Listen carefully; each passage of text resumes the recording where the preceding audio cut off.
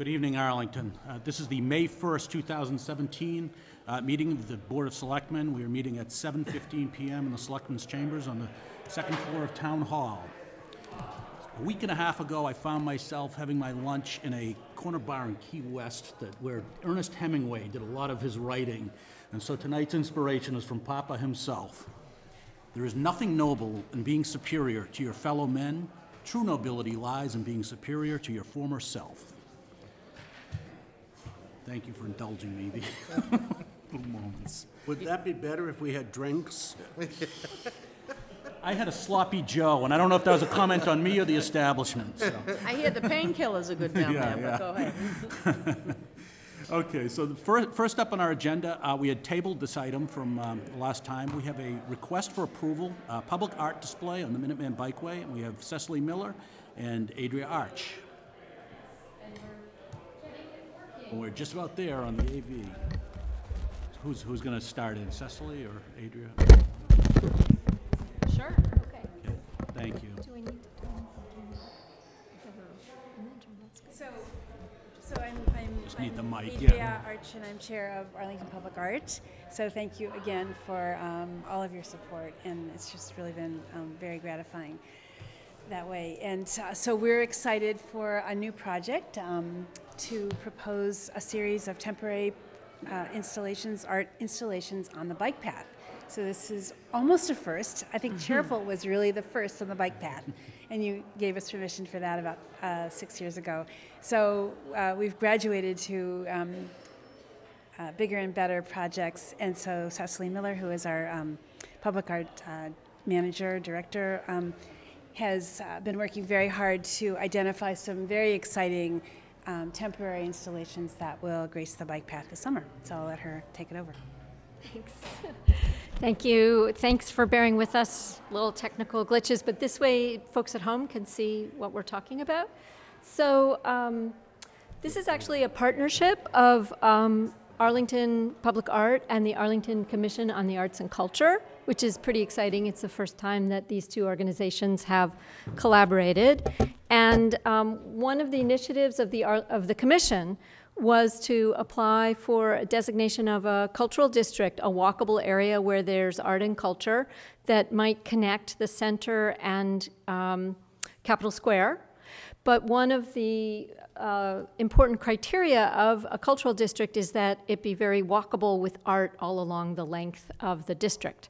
So we came up with this idea of siting artwork on the bike path as a route that pedestrians could make their way from Capitol Square towards the center and enjoy art along with the natural beauty of that path. And by coincidence, it's also the 25th anniversary of the bike path. So it's a really nice synergy to pick this as an opportunity to get art out into a public place heavily used by lots of people, both from Arlington and away. So we're just doing a small section. We're starting, with a modest budget and testing out the idea and seeing how people like it. So the locations are going to be between Linwood Circle and the Kickstand Cafe. Our goals are to bring public art into public space where town residents and visitors can enjoy it, to develop art installations which prompt people to connect with nature and the social world around them, to contribute to making a festive celebration for the 25th anniversary, and to enhance the connection between the center and Capitol Square. And I should say, we've, right away, Adam said, very important to meet with the Bicycle Advisory Committee, and we've done that and gotten a lot of advice from them on how to do this safely, how to not obstruct, how to not distract. Don't want any people sort of reading complicated poetry on the bike path, that kind of thing, and getting mowed down. So we've taken their concerns into account, and the first piece is called Flutter. This is two artists, Michael Moss and Claudia Raviciere, and they've actually installed this piece once in Fort Point. It consisted of 100 of these plexiglass butterflies on a chain link fence, and there are areas of chain link on the bike path where there's a car underpass going under the bike path. So that will be the first installation, and that will go up as soon as we get approval. Essentially, the artists are ready to start putting that up. And it's kind of a nice spring imagery. Then a piece that will be on the surface of the bike path, but in sort of bold, large letters, is being developed by Arlington resident Nilu Muchala, who some of you will remember from the Wheat Paste project that we did in Capitol Square. She did all of the interviewing and writing up the stories of the different store owners and designed the wonderful zine. So she wanted to do something exploring the way in our federal national debate there's a lot of polarizing language that's kind of making people feel like they're either part of a group or not part of a group. And so she's playing with word pairs that suggest the way people break down a continuity of experience into opposites. Is she going to use, if I could ask a question? Yeah, Mr. Chairman? please. Yep. Are those just suggestions, or are those all the word plays or opposites of what she's Those are thinking? ones she's thinking of, and she has to refine it down to a list of about 15 pairs. So, and she's also, I should say, going to set up tables both at Feast of the East and also on one day on the bike path to talk with people about the project and explain it and invite people to contribute their own pairs of language, of words. So, I guess my only thing would be just to pass along, because I know she's not going to use all of those, is I would go with, because it's going to inspire a lot of conversation and why they're out there and stuff like that. Right. And I guess if you said what were my bottom two on that list, okay, let's hear it. it would be bad, good, and us, them.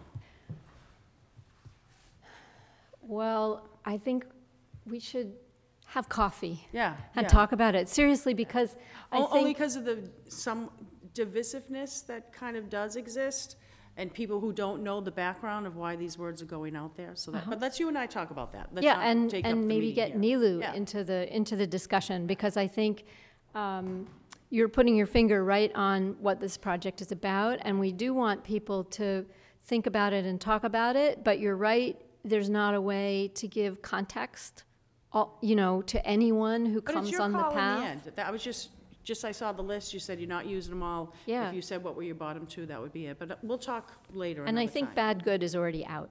Oh, okay. So Sorry. I know I'm making a lot of that. no, I'm just, as I say, I think this is sort of what, it's about issues that are sensitive in some ways, and we see people coming together around this polarizing, and we also hear people talking about the fact that they can't come together. So that's what this is looking at.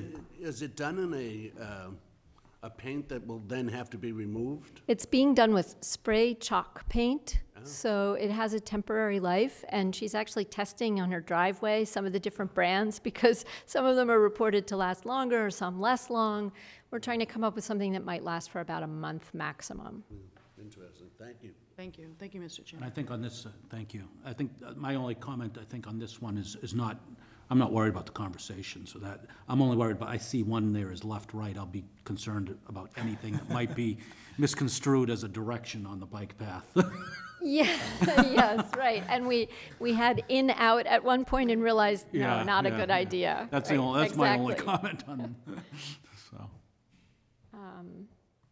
And then the third pop-up is, this is actually an artist from London who is documenting, so we have, this is kind of great, we have an Arlington artist, a pair of artists who live at Fort Point, and then are trying to do a cultural exchange with a London-based artist who is a street artist like Cedric Douglas, who oversaw the Wheat Paste project that we did in Capitol Square, and he is interested in the urban wildlife in London and doing this whole series of animals who live in the sort of places in between in the parks and backyards of the city. And Arlington really is a place that still has a lot of habitat for all kinds of wild animals. And I was on the path a week ago, and I saw a bald eagle catch a fish in Spy Pond. He just swooped down and grabbed it. And, my sense from talking with residents here is that this is something people are really proud of. that there is this, that nature has been preserved here, and yet there's sometimes a little bit of uneasiness about the coyotes, or, you know, how do we share our space? And so this is actually our second time of installing foxes, because last year, around the time of the Fox Festival, another artist, Rachel Mello, made a set of a fox family that we've since has been donated to the Fox Library.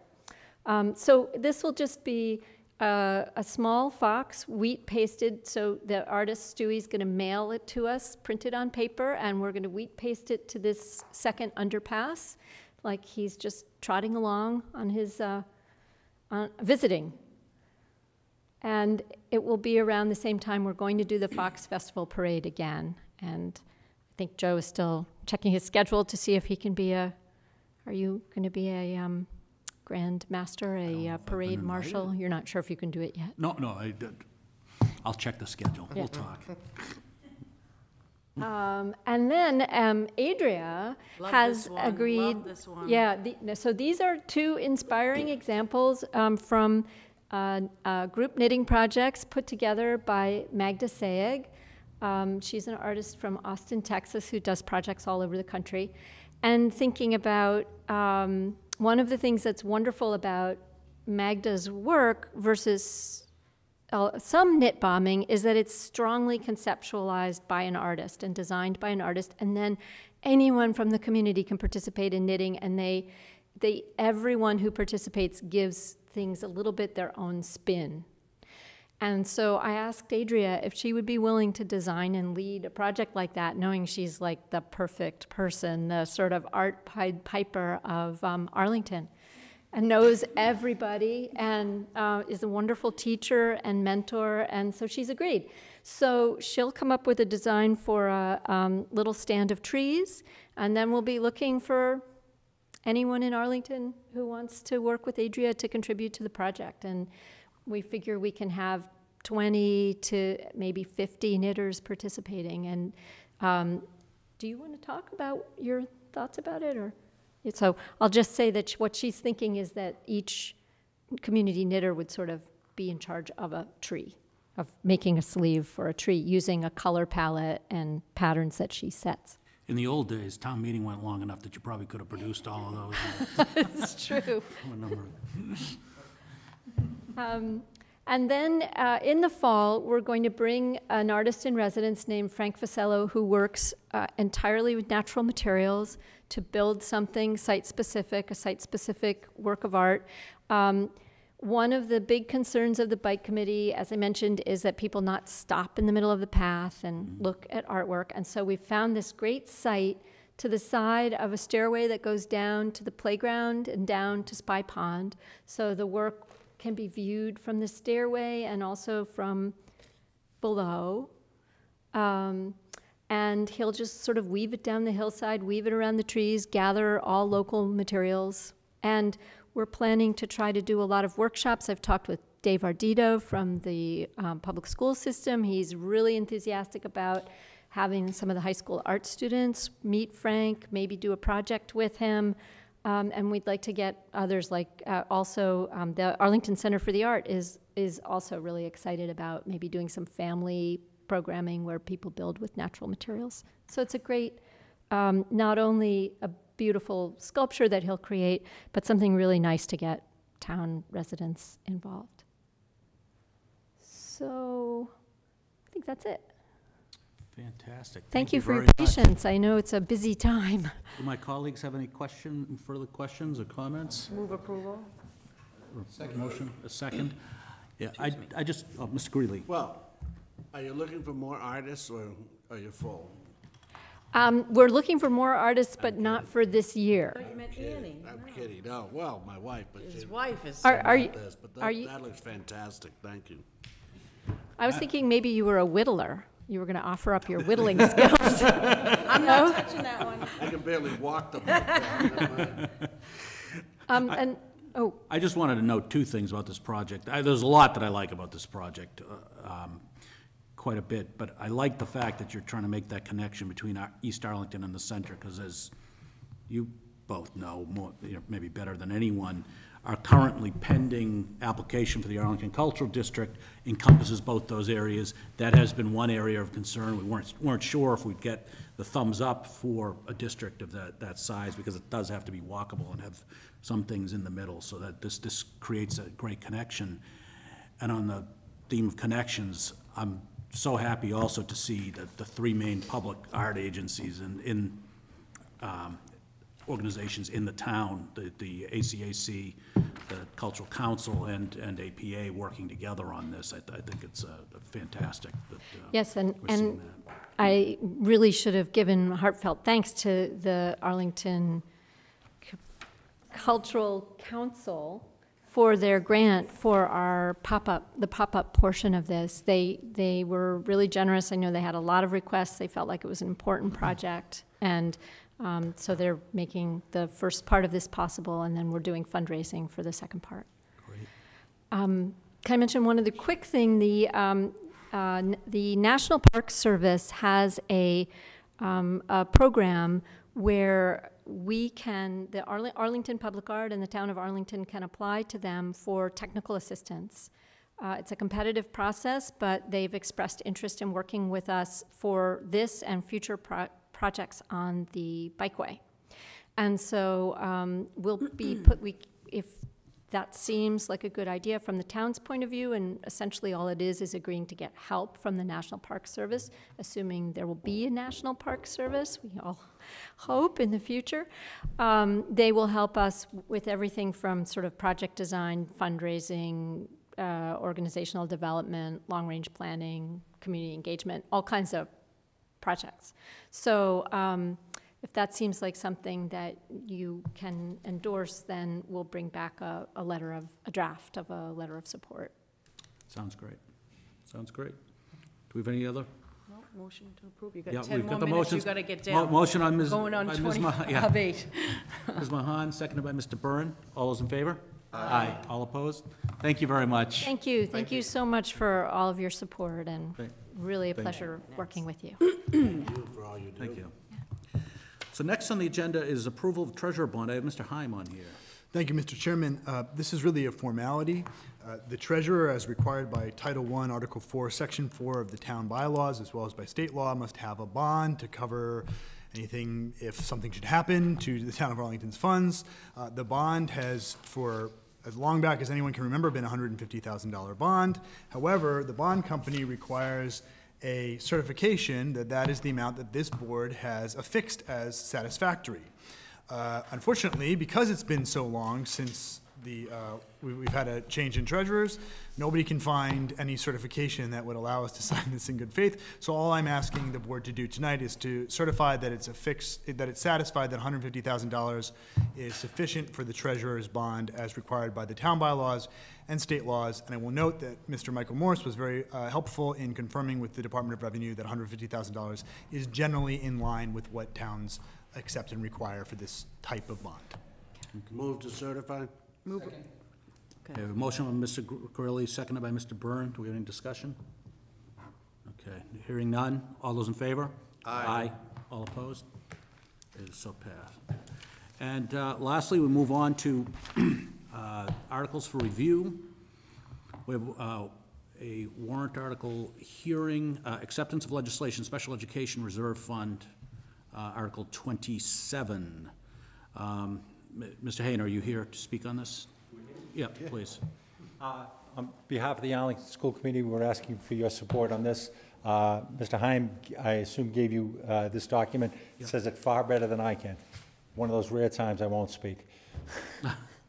Move approval? Mr. Chairman, may I quickly? Second. Okay. Sorry. It's moved by Ms. Mahan, seconded by Mr. Grilli. Mr. Heim? Thank you, Mr. Chairman. I just wanted to point out that I made a slight revision to Article 27, the comment to note, I had noted that the majority, the school committee needs to accept this along with town meeting in order for the acceptance of legislation to create the reserve fund Yeah. is necessary, but I failed to mention that it is important that not only the school committee, but the Board of Selectmen approve a transfer out of the reserve fund once it's established. So once the reserve fund's established, not only will the school committee, but this board will also be required to approve taking money out of it. So it'll work very, very similar to our stabilization fund now, except the sort of safeguard will be that both the school committee and the Board of Selectmen have to approve basically transferring money out to pay for special education costs instead of town meeting.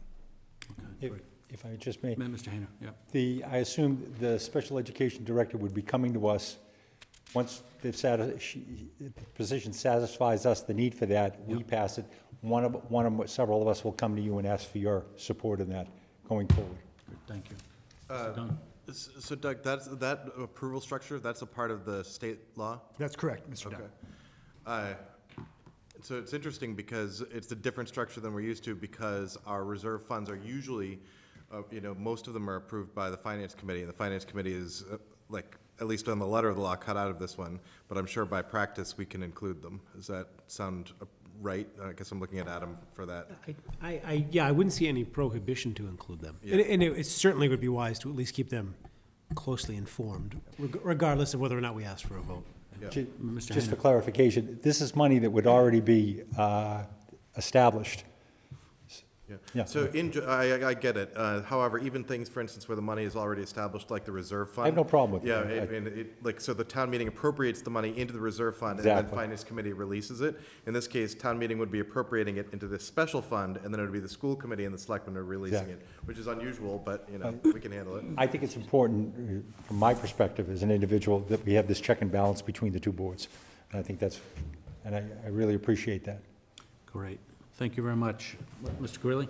Bill or Doug, help me understand what the balance of such a fund may not exceed 2% of the annual net school spending of the school district. Right. So your total budget, 2%? It would be about $1.6 million. Yes, well, if I may, Yeah, Mr. Chair. So please. net school spending, Arlington spends more than its net school spending requirement. So net school spending, I don't have the figure in front of me, is probably actually closer to what, 52 million? Yes. So it's probably, what the math of that is, about $1 million a year that would be kept at. I was thinking of the gross, I apologize. Yeah, no, it's okay. But net school spending is a formula that the Department of Elementary and Secondary Education issues for every district statewide. Just to be clear, it's more than what's currently available to us. It's my desire not to even go near that amount. Any further discussion or questions? Okay, on a motion by Ms. Mahan, a second by Mr. Greeley, all those in favor? Aye. All opposed? And it'll be my intention, if this comes up this evening, I think I will move to postpone to Wednesday so that members have an opportunity to review our recommendation, and I guess staff will help us to make sure that gets distributed to town meeting. Thank you, Mr. members. Chairman. Yeah. Thank you, members of the board. Great. Move to recess to town meeting? I have a motion by Ms. Mahan. Do I have a second? Second by Mr. Byrne. All those in favor? Aye. All opposed? The Board of Selectmen is now in recess and will reconvene concurrent with town meeting.